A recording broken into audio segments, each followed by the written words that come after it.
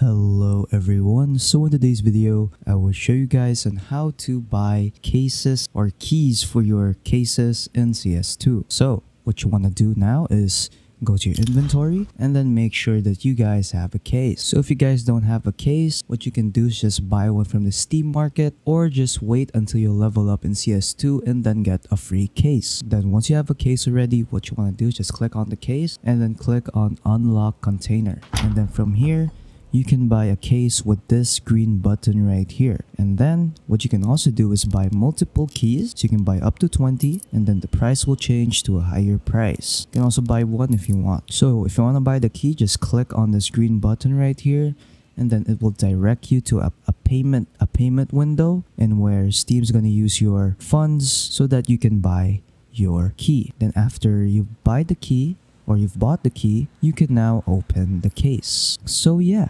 that is pretty much it on how to buy keys for your CS2 cases. So yeah, that's pretty much it. Hope you guys enjoyed the video. Don't forget to leave a like and subscribe for more tech tips. That is all.